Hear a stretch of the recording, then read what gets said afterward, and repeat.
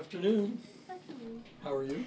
It's all smiles these days for 15-year-old Ashley Lilly when she visits the doctor. Since having a portion of her pancreas removed, she no longer suffers from the pain of pancreatitis. Before, the pain was horrifying, and after the surgery's gone through, I don't feel anything.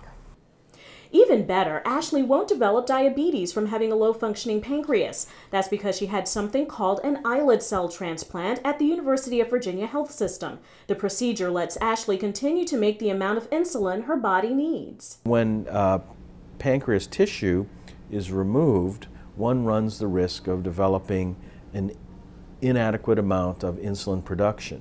So in Ashley's case, the pancreas segment was removed. It was then brought to our islet isolation laboratory where the islet cells were isolated, and then those cells were reinfused back into Ashley's liver. Dr. Kenneth Brayman, surgeon and director of the Kidney, Pancreas, and Islet program at UVA, performed Ashley's procedure. It was a first for him and his team of scientists.